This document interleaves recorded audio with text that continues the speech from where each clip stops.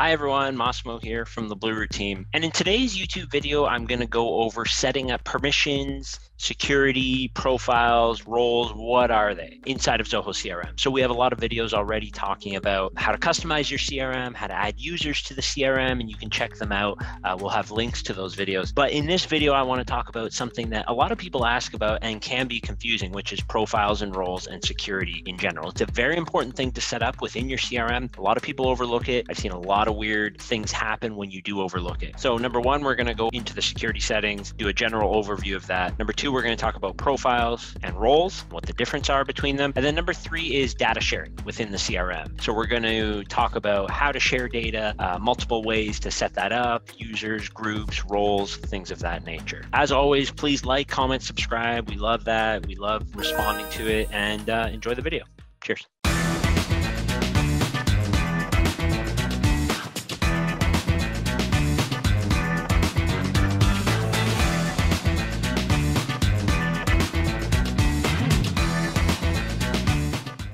All right, let's get into it. So this is the back end of Zoho CRM, and you've seen this in a lot of our videos already, but where we're going to focus on a lot today is under users and control. So I'm going to go over a few things, like I said in the intro. So first off, what I'm going to talk about is security control. So if you click that, this is a very important part of the CRM that, as I said, is oftentimes overlooked. Probably the key areas that you need to focus on are profiles, roles, and data share. We're not going to go over Zoho Mail add-on users today. That may be a separate video, but really, after you've watched our customizing your CRM video and after you've watched our adding a user video, this is an area you're going to have to focus a lot of time on, or you should. The reason being is this allows you to control what users are allowed to do, create, edit, delete, things of that nature, and what they're allowed to see, their peers' data, their own data, everyone's data, right? And so those are obviously very important things in a system. So when you first come here, you'll see profiles, and profiles is what users are allowed to do.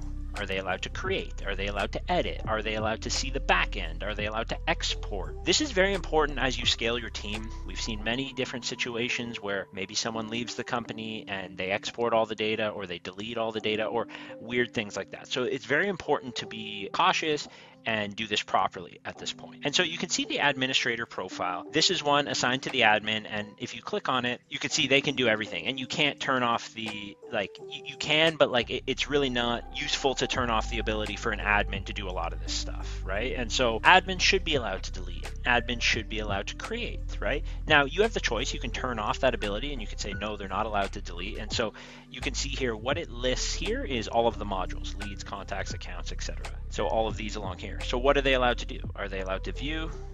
If they're not, it turns off everything. Are they allowed to just edit and delete? Are they allowed to only edit? So you get the idea here, right? And so you can fine tune and go through all of these different modules. What I always recommend and how we always set up systems for clients is we always get rid of the delete ability for anyone below the admin. Right? There's no need for someone to need to delete something from the CRM. If they really have to, they can reach out to someone on the team and that person deletes it, right? Below that, there's some of these permissions. Now for the admin, you're not allowed to touch these. These are the back end permissions. So when you hit this gear, all of this back here is what it's referring to there, right? And so obviously as an admin, you have to be able to do all of this, to set people up, to set everything up. So it gives you no option here in the back end. Now, what I always recommend people do when they have a new user come on board is typically clone this profile. So you can clone this profile and you can set it up for your new users or the users that you're adding to your CRM. So when you clone, you can now name it something, and you could say, for example, secondary admin or salesperson, right? So I'll call this salesperson. Great. So now I'm going to go through this and turn off all of these features, right? And so I'm going to say they're not allowed to delete this or delete that or delete this, etc. So I'd recommend going through that, turning off all of that. Then when you go down here, you can see all of this is unlocked now. So you may say, well, as a salesperson, I don't want to allow them to export data.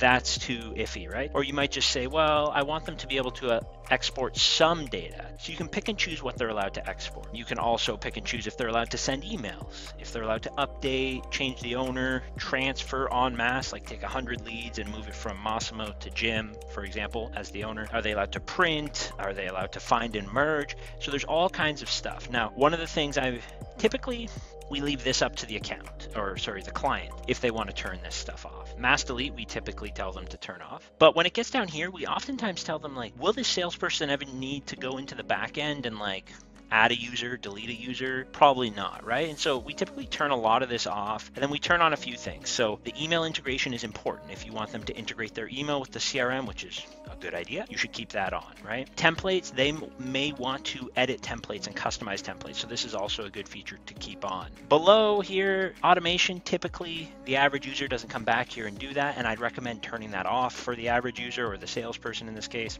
The web form, typically no one touches but the admin. Migrating data. Zia, you may want to turn this on. This is Zoho's AI software. It's not really a deal breaker if you keep it off. And then these are some of the integrations, right? So we typically tell people to keep all of the rest on. Okay, so that's kind of the best practice of what people are allowed to do.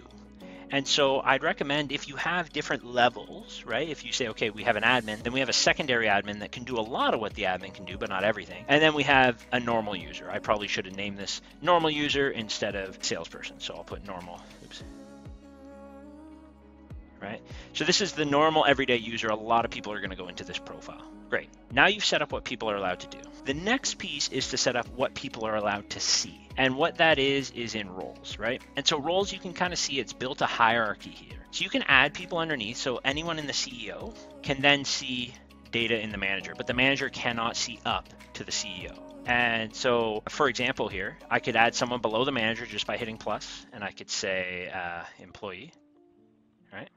I could say they report to the manager, and this button here allows people in that employee, so all the people in the employee, to see each other's data. So if you check this box, that's what this does. And so now if I go back to roles, you'll see there's 3, right? And so you can have a bunch of fun doing this, but keep in mind the hierarchy does come into play out of box, right? So if you have someone up here, they can see everything below, but the person below cannot see everything above. We'll get into that in a second. So this is really important. Go through this. I would highly recommend to try to keep this as simple as possible. If you start making complex hierarchies, the odds of making a mistake go up, and then you're going to get calls and emails from your users, and it can sometimes be a little frustrating. Just as an FYI, whenever you add a new user, it will actually ask you what role is this user. So you can assign users these roles as you go, as you add new users. The last piece is data sharing.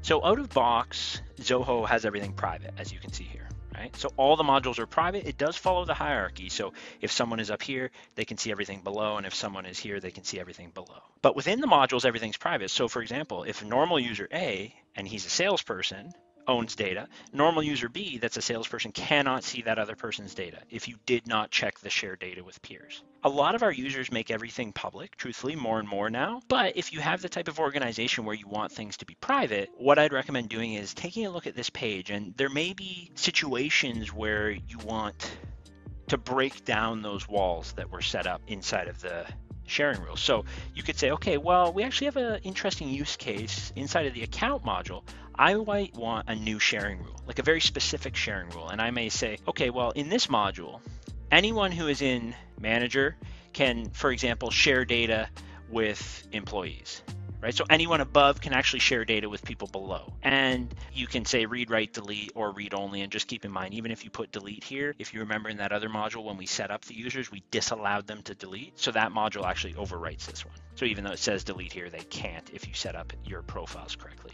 So now you create sharing rule. And you'll see here it runs a data sharing, and you can rerun it if you change it. But what we've just done is kind of breaking down the silos. So traditionally, if an employee owned a record, the manager could see it. Now what we've just told it is if a manager owns a record, the employee can see it too. So there may be other use cases that you have that you want to break down those silos, and that's what this is made for. It allows you to kind of break down those walls and break down that hierarchy. Again, I'd recommend keeping this as simple as possible. I've seen many systems where they have like 20 sharing rules per module. It can get a little out of hand, but these 3 things should be set up properly. So just to go over again, profiles, make sure what a user can do. Are they allowed to delete? Are they allowed to edit, etc.? Roles, keep it simple, but create a hierarchy of data viewing. And then the last part, if you need to break down that hierarchy for any reason, you can do it module by module with these sharing rules. I hope you enjoyed the video. Please like, comment, subscribe, and we'll catch you on the next one. Cheers.